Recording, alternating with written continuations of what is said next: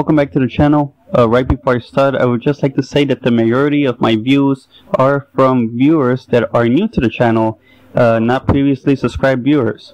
So if you haven't subscribed to my channel, please make sure to do so. I would appreciate greatly and it will help me out a lot. So without any further ado, let's get right into the video.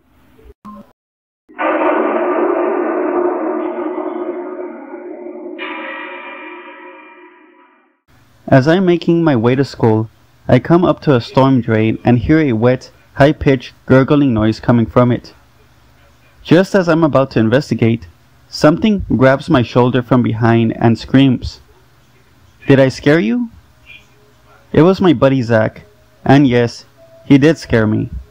We both laughed and headed to school, cracking jokes the entire way there. He made fun of me for being such a scaredy cat. After class, we were walking home. I asked Zach if I can see the matchbox he's playing with. He passed it to me. Zach then asked if he could take a look at my dad's watch, which I had become very attached to after he passed away. Naively, I ended up trusting him and handed it over. Zach smiled and tossed it down the same storm drain we walked past earlier in the day. "Dude, what the hell?" I exclaimed. Zach told me to grow up and stop being so afraid of life, saying I should face my fears and go get it. I hated that storm drain, and he knew it, but that watch is the last thing to remember my dad by, and I absolutely can't afford to lose it. With a deep breath, I pushed myself to go. I didn't see it near the entrance, and I'm not going any deeper. Then, suddenly, Zach pushed the hatch gate closed behind me. He's a lot stronger than me, so for him, it's easy. No matter how much I try to force it back open, it's no use.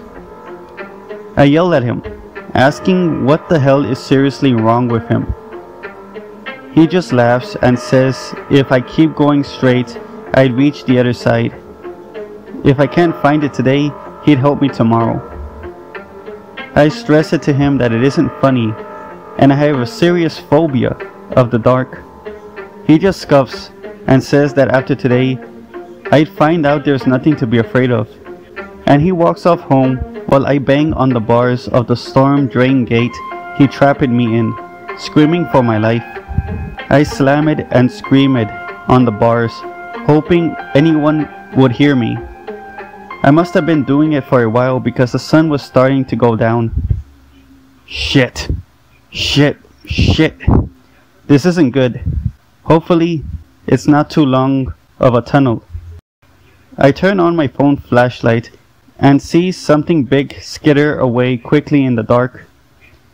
I let out a scream and drop my phone in fear, causing it to short out and die.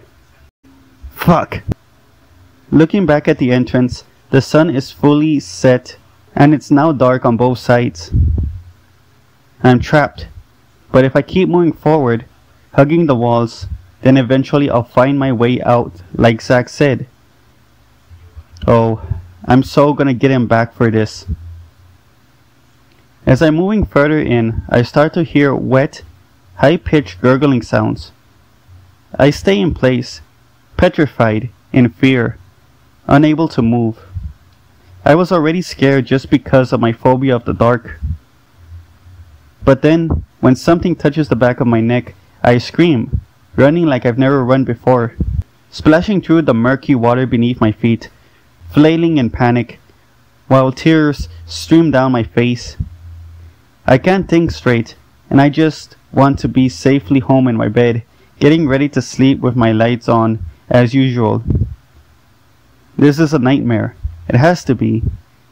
Before I knew it, I tripped on something and fell down a shaft. I hit the ground really hard and writhed in pain for a few minutes. In those few minutes, I remember Zach's box of matches that I asked to look at earlier today. I forgot to give them back. As I go to light a few matches, some being duds, one finally catches, and I see something looking directly at me, making eye contact an inch away from my face. I dropped the matchbox, kicking and screaming bloody murder. I waited and didn't hear any movement.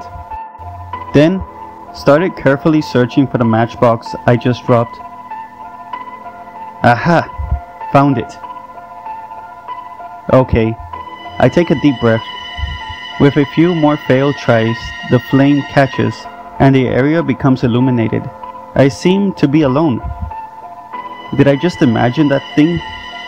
Whatever it is, I need to get the hell out of here. Making my way around the area I fell into, I take a tunnel that seems to have some sort of light in the distance. As I make my way to it, the light goes out. What the heck? Is someone else down here with me? I try to move further in where I saw the light, but it just leads to more tunnels. It feels like I've been walking forever. Proceeding deeper in, a valve starts making a sound next to my head. I turn to look at it, wondering what's wrong, when it bursts open, spraying my eyes with hot steam. I scream really loudly in pain, dropping the matchbox, unable to see anything. I just started hugging the walls like I did when I first wandered in here. Someone from the distance calls out my name, and I hug the walls blindly, trying to quickly move towards it. Zach? I called out, finally hopeful that I'd get to go home and put an end to this nightmare. The voice gets clearer as I make my way towards it. It's my dad. But how is that possible? My dad's voice calls out my name again, and I scream, running to it. Dad, I'm here. I'm right here. Please help me. I'm so lost and scared. I open my arms wide, waiting and hoping for my dad to hug me and save me from this place. A wet, high-pitched gurgling noise comes up from behind me.